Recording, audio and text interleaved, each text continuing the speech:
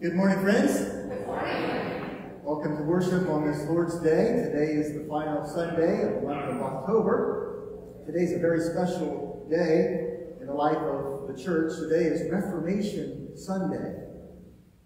In 1517, Martin Luther nailed the 95 Theses to the wall door of Castle Church in Wittenberg, and Protestant Reformation began. This morning when I came to church, I was grateful that I did not see any complaints nailed to the purple doors. So all's well for another year. It's good to have you on this very special day. Let me share a few things in the life of our church today. From 2 to 4 p.m., we will be gathering with children from our church, and we will be having a big fall event. From 2 to 3 in the first hour, we'll have a teaching and some games and activities. Kids are encouraged to dress up in positive costumes. And then from 3 to 4, they'll be going out to the parking lot, and we're going to be decorating cars for trunk or treat. So that's always a very special time with our children. There will be dozens of children here, so please be in prayer. Of course, you're invited to come out from 3 to 4 as well today. Also want to mention that we are now going to be offering poinsettias for Christmas, and we have an order form out in the welcome area if you'd like to order one and honor or memory of a loved one for Christmas.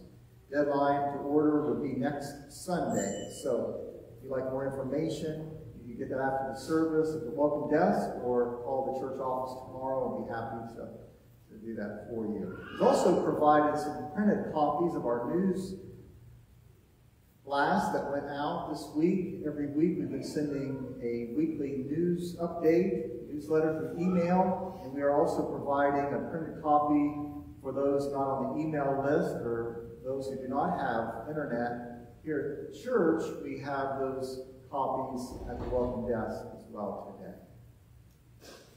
Well, in honor of Reformation Day, we're going to sing Martin Luther's hymn, "A Mighty Fortress is Our God." We also will be hearing it a couple times. We'll be hearing it in the prelude and in the postlude. So let us now join together in worship.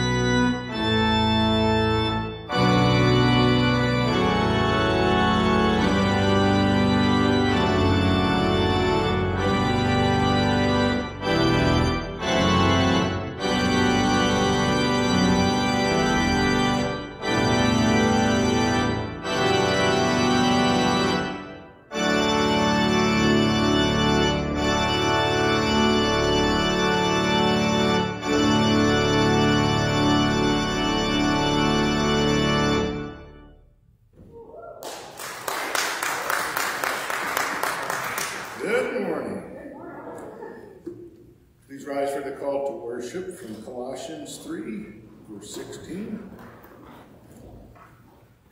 Let the message of Christ dwell among you richly, as you teach and admonish one another with all wisdom, through psalms, hymns, and songs from the Spirit, singing to God with gratitude in your heart.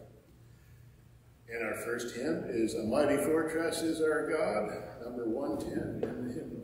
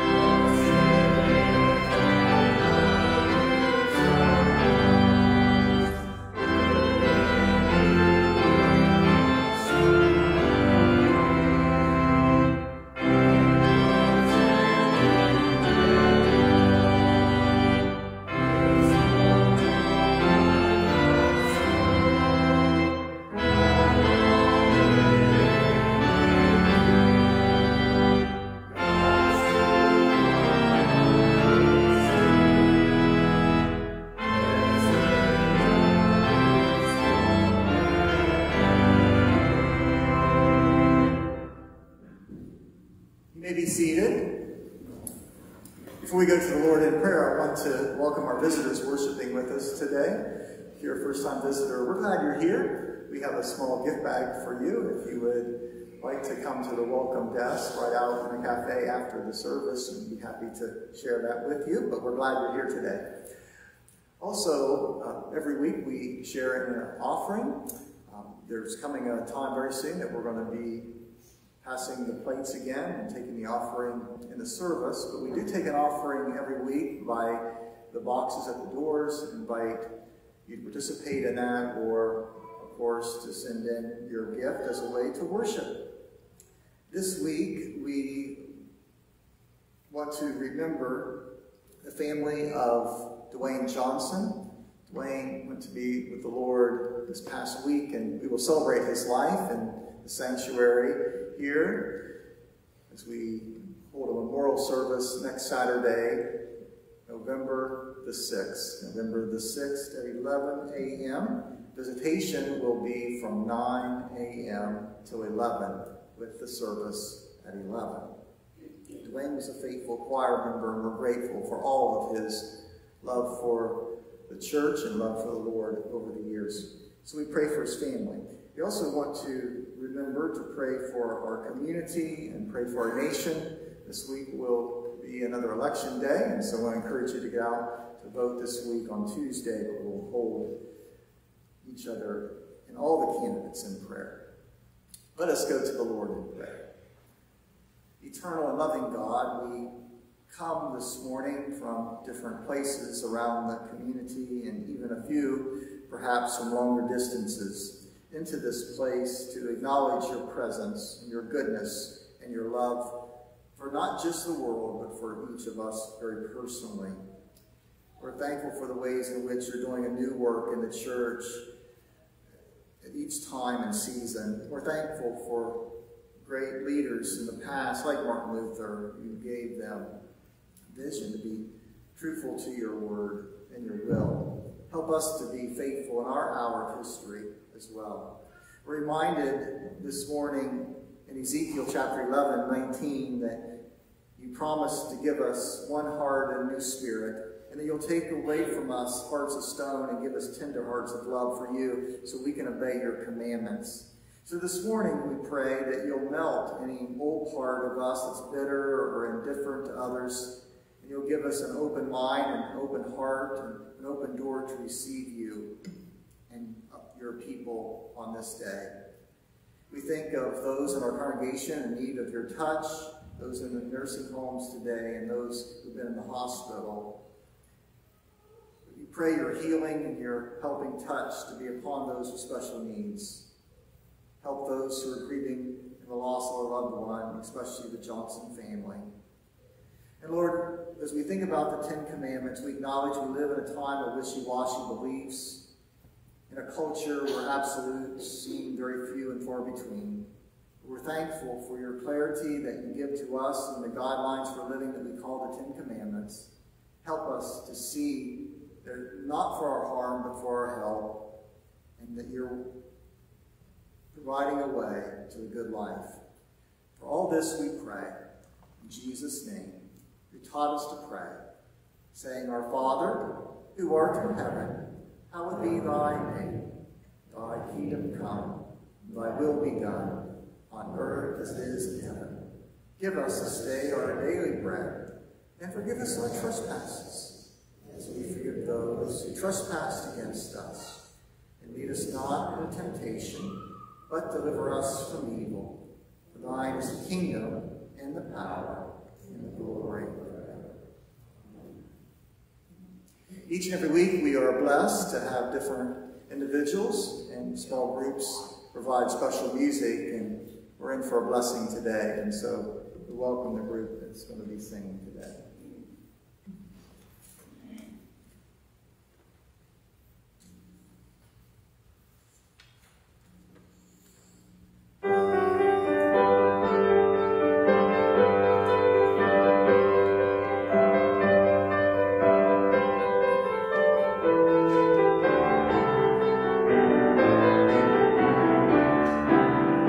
Praise to the Lord, Almighty, the King.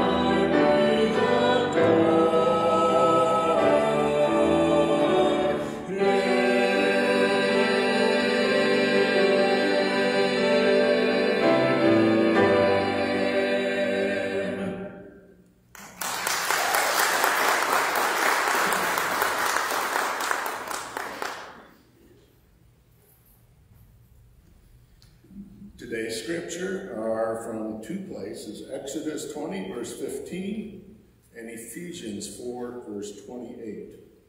First from Exodus, do not steal. And from Ephesians, he who has been stealing must steal no longer, but must work, doing something useful with his own hands, that he may have something to share with those in need. May God bless the reading of his word.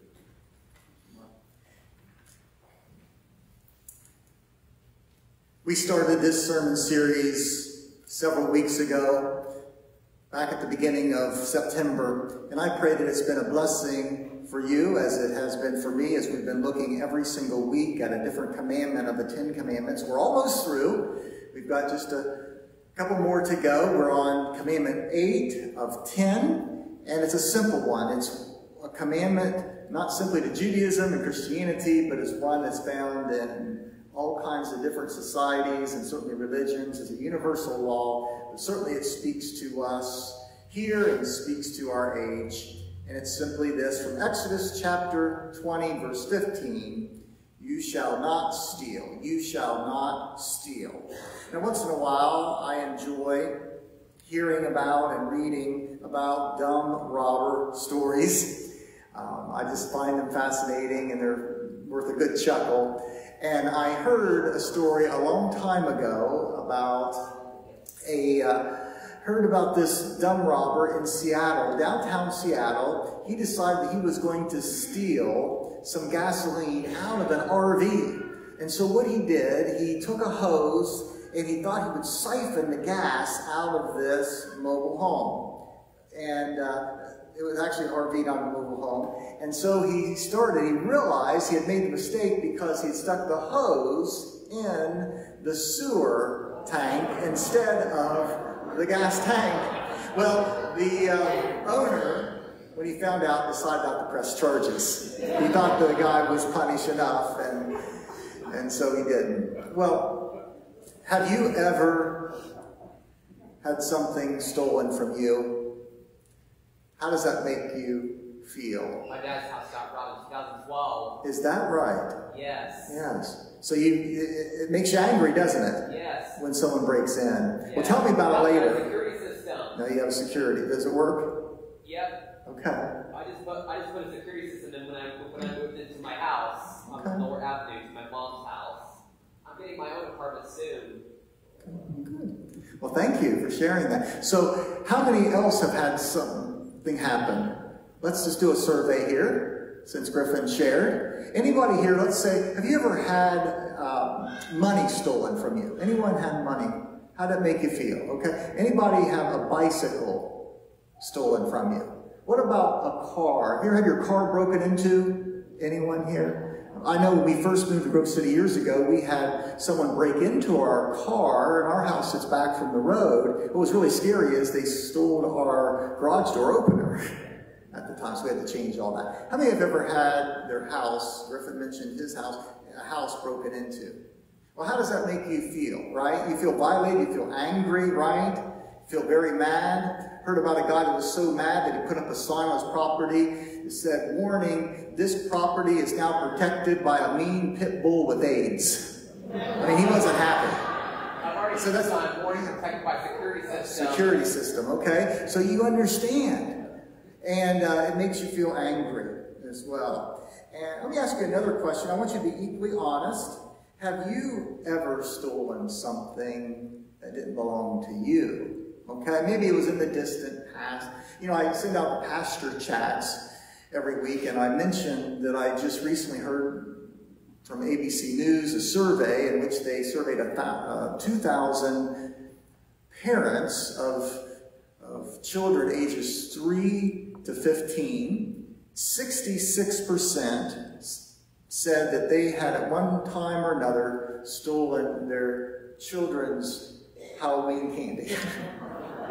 So let's just be honest with a show of hands. I mean, it's just us. We're family here. How many can honestly say, of course, way back in the distant past, that you've stolen a piece of candy, or maybe you picked an apple from someone else's orchard without asking, or maybe it was a grape from the produce section of the grocery store, or maybe it was you grabbed a plate at the salad bar and you made an unpaid trip to the salad bar. Anybody here ever want to, let's just, come on, let's be honest, raise your hand. Okay, now we've just taken a picture and the Grove City Police will be calling you. Just kidding, right? Just kidding.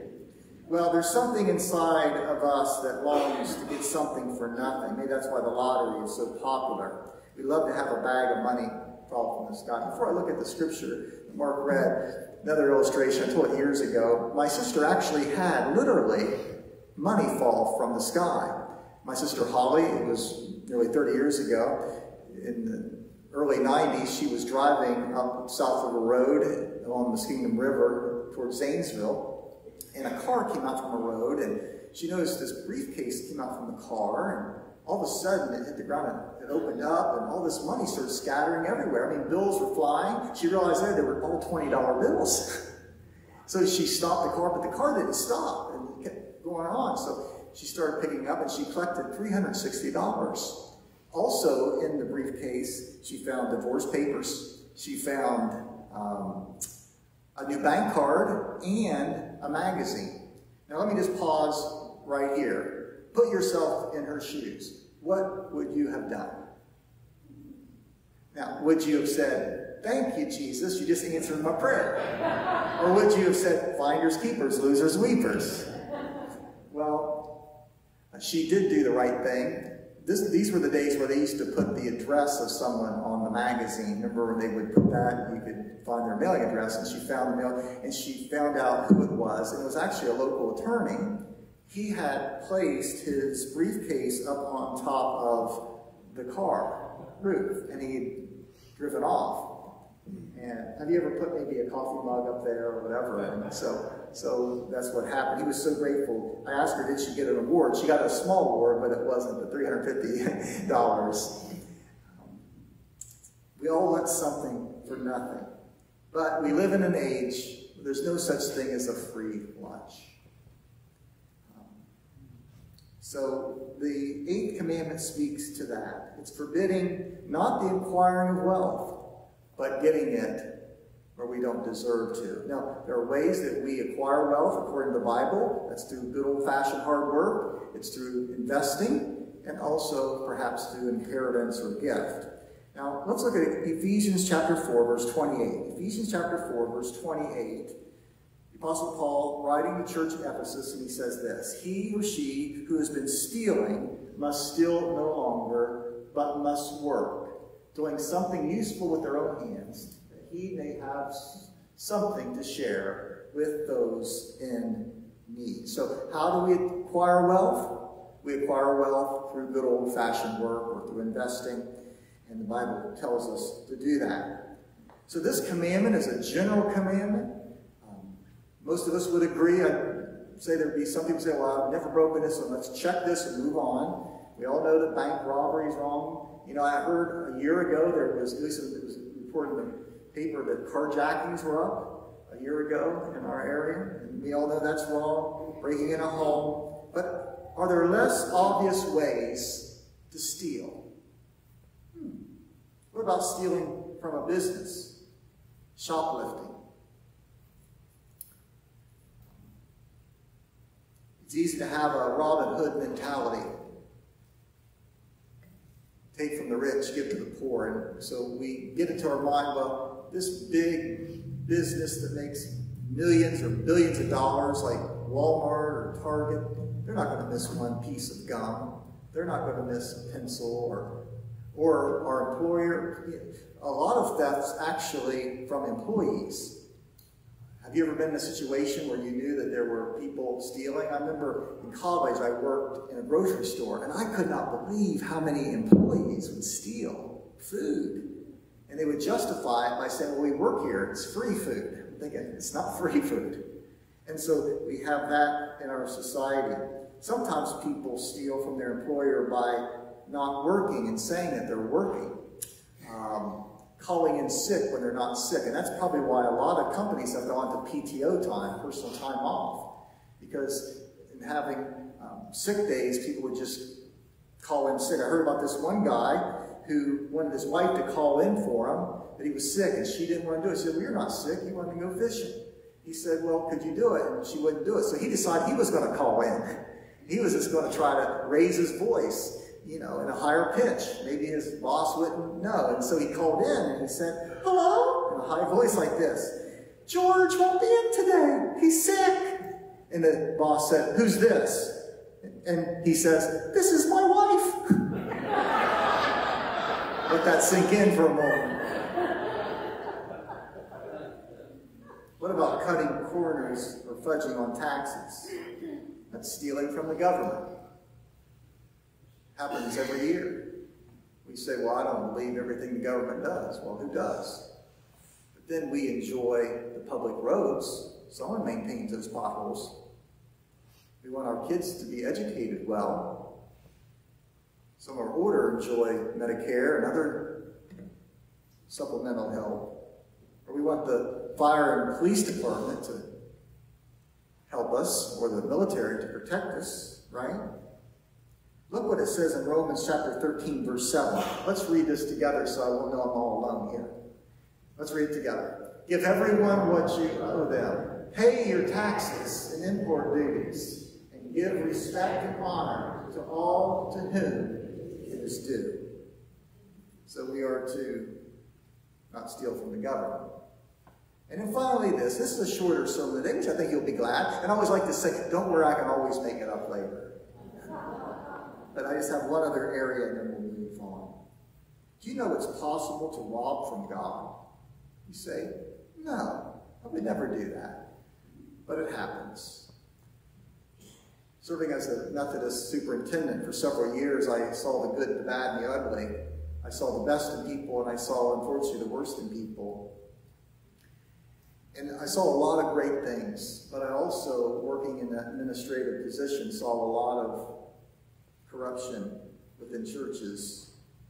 There were many good people who just, over time, had compromised to a place that they didn't want to be anymore. Every year in churches there are embezzlements, stealing from God's work. We had a couple of those pretty major ones in Columbus during my time. Now, I was serving Southeast Ohio. I was aware of these going on, but in my own district, I had 3 churches over 7 years that the treasurer embezzled money. And each one I had to go as superintendent to meet with the church boards and to meet with those individuals. And it was always sad. And, you know, in every case it was different, but these people did not set out to say, I'm going to steal from the church. They were trusted people within the church. In fact, in one situation, the person had been part of the church since childhood. They were well loved, and they were trusted, and therefore the church, being a little smaller church, did not have the checks and balances because they just trusted this person. I mean, this person would never do anything to hurt the church. They were a lay member at annual conference as well. But over time, they got so much power of making decisions without the board that they started spending money in different ways and even for personal family gain. And I remember as we sat in the house with this person, and also the pastor and others, and through the tears, and the church was to the point they were upset that they were willing to forgive. But the county had stepped in, and the sheriff's department, and the county prosecutor, and said no, because of the amount of money that this person will need to be tried. And they did, and they went to prison. Now there's a good news, redemptive side to this story is that after she was out of prison, went for 2 years up to Marion, she came back into the community and the church accepted her fully into the community and into the church. Now she's no longer the treasurer. No longer the treasurer. But that's grace. You say, I would never do that. How could anyone steal from God? The life giver, the salvation giver, the heaven giver. I would never do that. And yet one of the passages that comes to mind from the Old Testament, the Lord spoke through the prophet Malachi and said, well, a man robbed from God, and yet you rob me. But you say, well, how do we rob you in tithes and offerings? See, there's no such thing as a self-made man, a self-made woman. Because everything that we have is because God gave us the ability to get out of bed this morning. God gives us the ability to have the mind to work. God surrounded us through our lives with individuals or teachers who shaped us and molded us and everything that we have. And the fact is, we'll all leave it behind anyway. We're having a funeral next week, and I was like, thought, you know, I've never seen a hearse pull in a U-Haul. We don't take it with us. So all we are trustees. We're stewards for a period of time of what we have. It's all really God's. And God's entrusted us.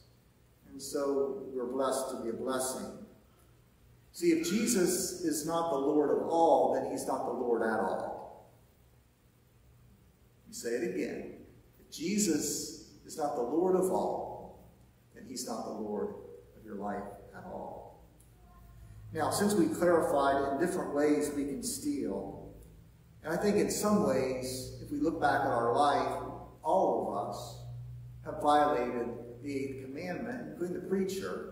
And I think what we've seen in all these commandments, when you take them to a higher level through the ethical lens of Jesus, that all of us have been guilty. But there's an interesting thing that a thief can do that sometimes other sins we can't do. I mean, 2 weeks ago we dealt with murder, and although we can be forgiven of that, you can't bring a person back to life if you've taken a person's life. For adultery, you can be forgiven, but there's still those scars and the memories of the past. But a thief can do something. A thief can change. A thief can make things right. A thief can have restitution. There was a guy in the Bible, in the New Testament, named Zacchaeus. Remember him? Who was Zacchaeus? He was an ancient Roman IRS agent. But he had been stealing money from people. He had been charging them too much. And he was using it for personal gain. But Jesus came to his house. And Jesus showed him a better way to live. And his life was changed. And not only was he forgiven, but he paid back. Not just the amount, but even more. To be a blessing to others. Finally, this as we close. Do you remember that one day Jesus turned to a guy, it was another guy, and he said to him, "Today you'll be with me in paradise." It was on a Friday, what we call Good. Do you know who that guy was? He was a thief on the cross next to him.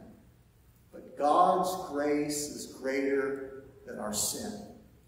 It's good enough and great enough to change us from the inside out. So as Jesus turned towards this guy, he turned towards Jesus. We can do that today too. That's why our final song is "Turn Your Eyes Upon Jesus," to look full into his wonderful face. Lord Jesus, today that's what we do. We turn our eyes upon you. He who has been stealing must steal no more, your word says. Very clear. And so we just put all the past and the memories behind us. We ask that you'll cover that with your blood. If we need to make restitution or peace, we do that as well.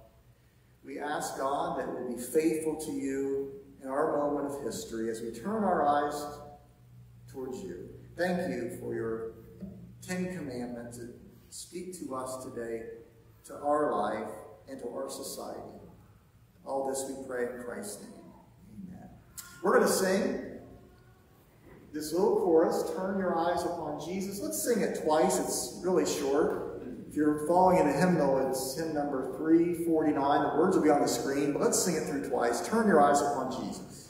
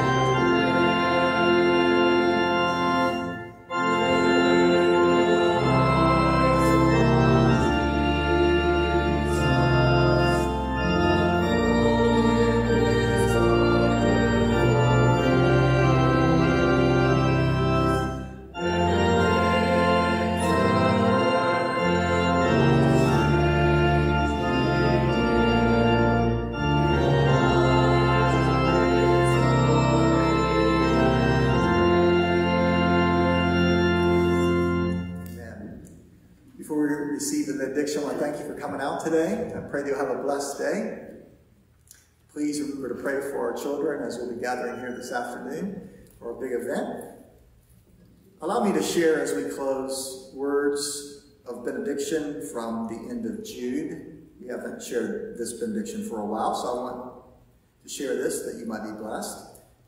Starting at verse 24 from the scripture. Now to him who is able to keep you from stumbling and to present you faultless before the presence of his glory with exceeding joy, to God our Savior, who alone is wise, be glory and majesty, dominion and power, both now and forever.